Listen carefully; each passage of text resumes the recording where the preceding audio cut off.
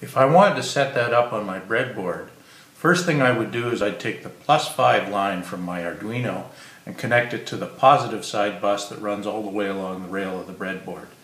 And likewise, I'd take the 0-volt line from the Arduino, the ground line, and connect it to the ground line all along the edge of the breadboard.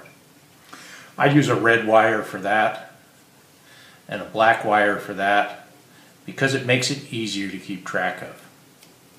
Then I need to connect up each of the individual gauges to form my Wheatstone bridge.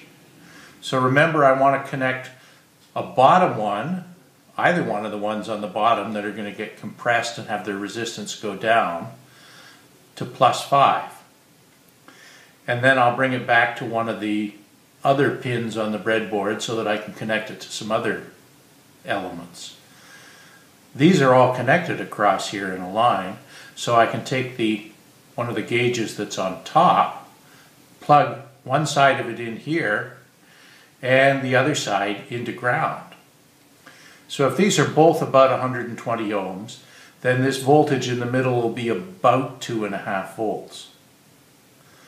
Likewise, if I go over here and take one of the gauges, the other gauge on top, connect it to 5 volts, and back down to this line here on the breadboard, then connect from that, so these are all connected together, up through the other gauge on the bottom and back to ground, this will be about 2.5 volts.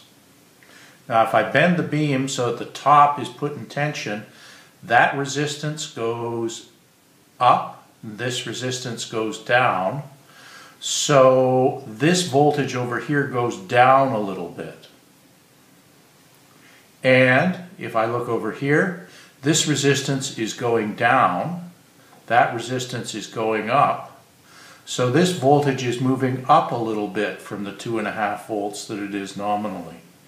So the result is that I see a positive measured voltage on here if I put my multimeter across between those two lines. And the more I bend the beam, the bigger that voltage is going to be.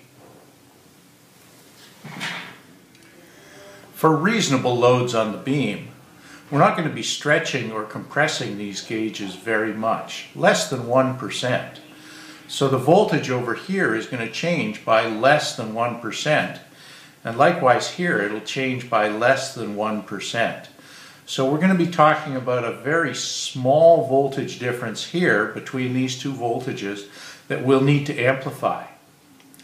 We'll need to take that output voltage and have that be the positive and negative input voltages for an amplifier if we're going to get a reasonably sized signal out.